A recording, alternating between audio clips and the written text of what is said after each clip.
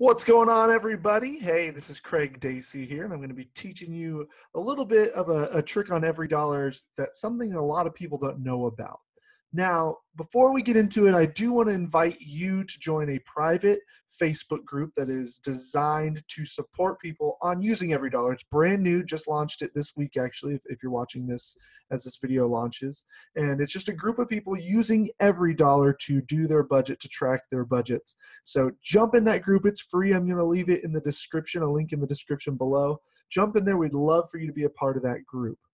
Now, in EveryDollar, what a lot of people aren't aware of is that over here on the left side of the screen, you can actually look and track your baby steps. It's going to be tracking them for you. Now, what's great about this, number one, is that it has all the baby steps for you, and it's automatically updating it. It gives you a description of what each one is, so if you're not familiar with them, you can follow them, read the description, follow what you're doing.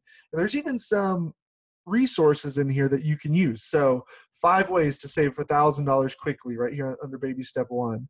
Over here, as you get to baby step 2, how the debt snowball method works. So for those of you who maybe haven't read the Total Money Makeover, who haven't been through the Financial Peace University class, this is some good resources for you to know what baby steps you're using and how to really make the progress you're wanting to make.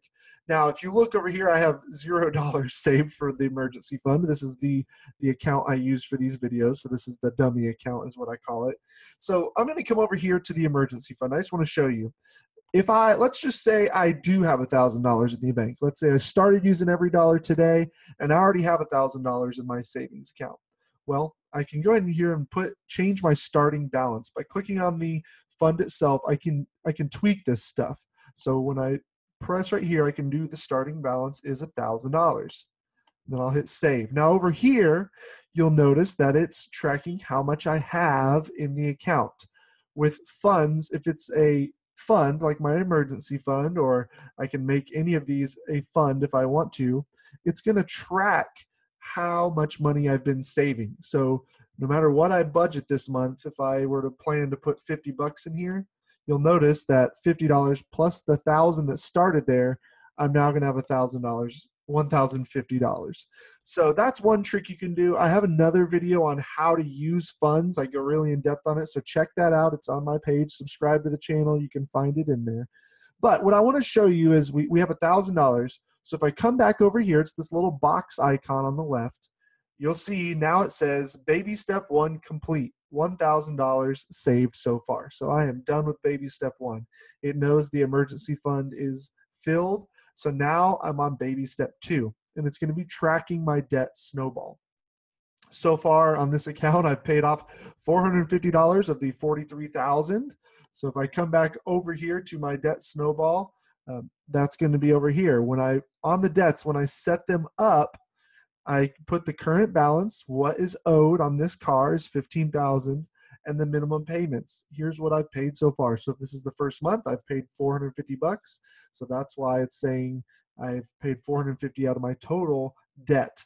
Over here on my student loans, it was 28,000. So it took both of those balances, put them together, and then we have my total of $43,000 in debt. So it's going to track your debt snowball, which is awesome. What you do have to make sure you do, though, is add these transactions in. You notice that it said I'd only paid off 450 bucks. Well, it's because I didn't add a transaction for the student loan. So if I come over here, I can do this on my phone. I can do it on the computer. The minimum payment for the student loan was, just 312 bucks. So if let's say I made that minimum payment, track expense. Okay, so I've made that payment here. So when I come back over to the box, it's going to show I've paid off more debt than I did before. So I've now paid off $762. So it's fantastic. Now, because we want an EveryDollar budget, you'll notice I have $390 left to budget. Well, if I'm really working my debt snowball, I'm going to put it towards the smallest balance.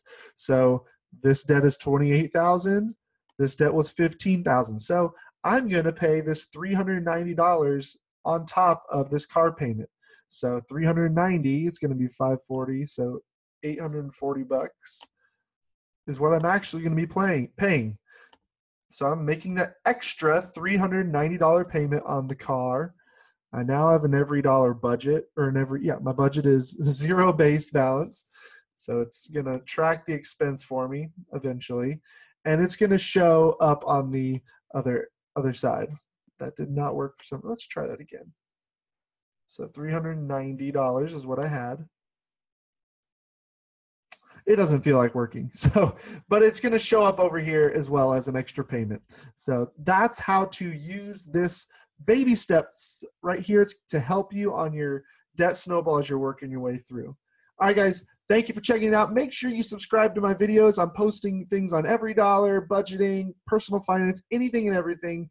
I'm constantly posting videos, so I'd love for you to subscribe there and then hop into that Facebook group. I think you'll really like the support. It's completely free. We're there to help each other as we all walk the same financial journey. All right, I'll see you on the next video. Thanks.